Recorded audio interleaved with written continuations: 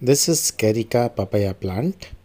It's a small, sparsely branched tree, usually with a single stem, growing from 5 to 10 meters tall, with spirally arranged leaves confined to the top of the trunk.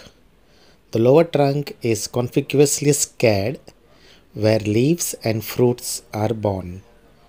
The leaves are large, 50 to 70 centimeter in diameter, deeply palmately lobed with 7 lobes. All plant parts contains latex. Leaves are lobed, leaf stalk measuring up to 1 meter long, alternately arranged on the stem. Single stem, unbranched, non-woody, has scarce of old leaf base.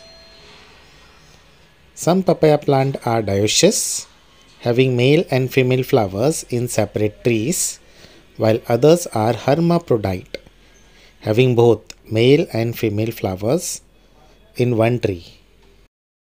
Fruit is a large berry about 15 to 45 centimeter long and 10 to 30 centimeter in diameter.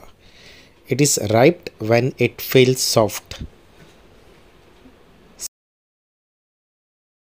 Its skin has attained an amber to orange, and along the wall of the large central cavity are attached numerous black seeds.